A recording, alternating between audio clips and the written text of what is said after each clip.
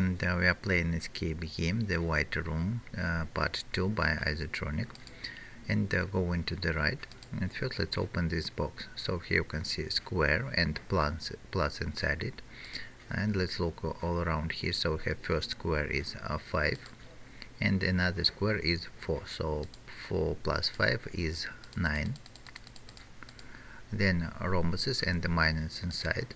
So we have rhombuses 6 and 8. So the difference is 2, and hexagon inside of multiply. So we have 2 and 3. So if we multiply 2 and 3, we can get 6. Here's the remote, but it needs 3 more batteries. And let's go look around and find them. So first battery is here, then second battery is in the red vase. Going further, now let's look at the clock. So we can see the time 10 and 6. These arrows are pointing to, and we need to set the same time here like that, but it somewhere it should be set to 5. But we've got the third battery that we can insert to the remote.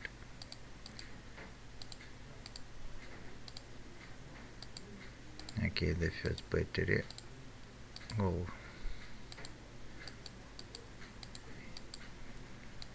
first, second and the third. The remote is ready, but we need to find also a disk. Let's look at the drawer. So here's a yellow key that is used to open this box and get scissors, and with the scissors we can cut this net on the window, and here's a step ladder to use it to climb up and get another white key.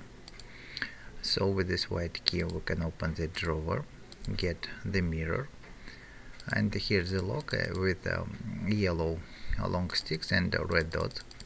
And the hint is this dish of fruits. So you can count 1, 2, 3, 4, 5 red apples and 1, 2, 3 and 4 yellow bananas, 4 and 5 red dots.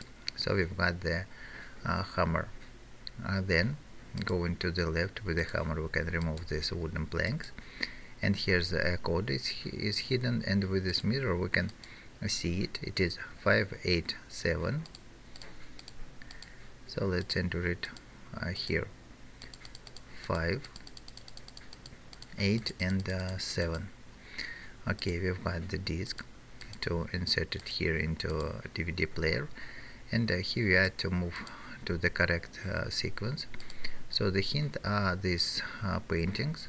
So if we combine together all these 3 parts, we can get the correct path how to move. So we start here and moving like that.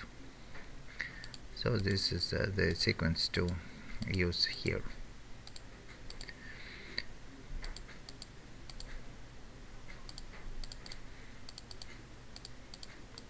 And we've got the yellow card. Also, let's turn back to the sofa. That here's the hint that we can get fingerprints by using the tape, and there we can find this tape.